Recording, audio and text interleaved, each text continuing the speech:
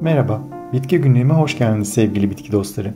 Bitkilerin dünyasına yaptığımız bu yolculukta her gün yeni bitkilerle tanışabilir, onların pek fazla bilinmeyen hikayelerini benden dinleyebilirsiniz. Dilerseniz hemen yeni bir bitkiyle daha tanışalım. Çobanpüskülü ya da Latince adıyla Ilex aquifolium, çobanpüskülügiller yani Aquifoliaceae familyasından uçları dikenli koyu yeşil yaprakları, küçük kırmızı yemişleri olan 10 metreye ulaşabilen ağaç ya da 1 metrelik çalı formunda da görülebilen bir bitki türüdür.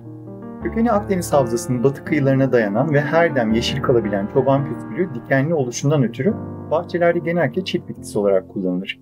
Hem dona hem kuraklığa ve hem de sıcaklığa dayanıklı bir bitki olan çobanpüskülü, budamaya ve şekillendirmeye de son derece yatkın oluşu nedeniyle ideal bir çift bitkisi olabilir. Ormandaki çeşitli kuş ve hayvanlar da yırtıcılardan korunmak için çobanpüskülünün dalları arasına sığınırlar. Çobanpüskülün bahçecilikte kullanılan pek çok melezi de vardır. Yaprakları gümüşümsü gri, beyaz kenarlı, mavimsi olan, hatta daha az dikenli olan türleri bile bulunur. Beğendiğiniz türleri dallarından alacağınız çeliklerle de kolayca üretebilirsiniz. Genellikle yılbaşı dekorunun tanınmış bir öğesi olan çobanpüskülüne doğada meşe ve kayın ormanlarının gölgeliklerinde rastlayabilirsiniz. Günümüzde bu bitkinin yılbaşı çelenklerini süslemesinin nedeni ise aslında Hristiyanlık öncesi pagan toplumlarında evi büyü ve türlü kötülüklerden koruduğuna inanılmasıdır. Eski insanlar bunu tam da bu nedenle evlerinin yakınlarına dikerlerdi. Zaman içinde bu gelenek Hristiyan geleneği haline getirilmiştir.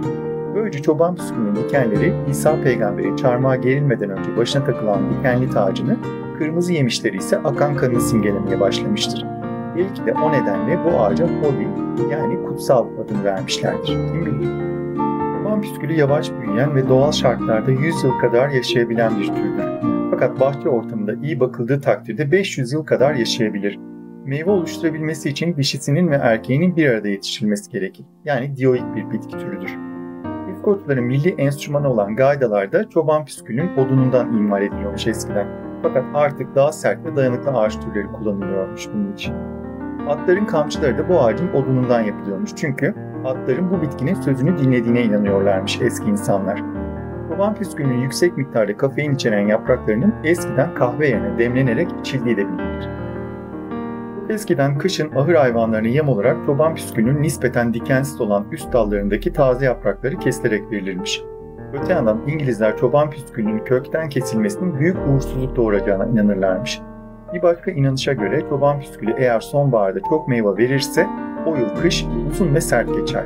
Çobanpüskülü meyveleri insanlar için çok zehirli olmasa da kusturucu etki yarattığı için tüketilmez. Fakat bu kış mevsiminde yiyecek bulamayan ve çobanpüskülünün acı yemişlerini severek tüketen kuşlar için sevindirici olabilir.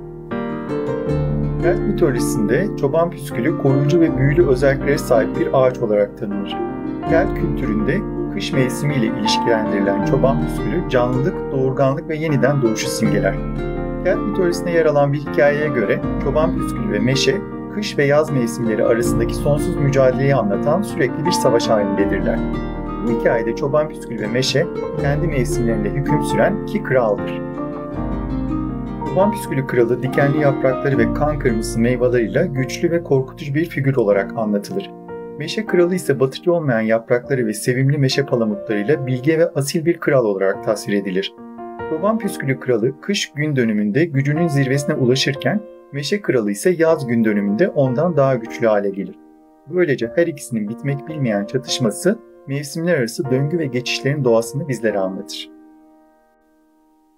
Bitki günlüğümü ziyaret eden herkese bu videoyu izlediği, beğendiği, yorum yaptığı ya da paylaştığı için teşekkür eder, bol çiçekli günler dilerim. Bir sonraki videoda görüşmek üzere.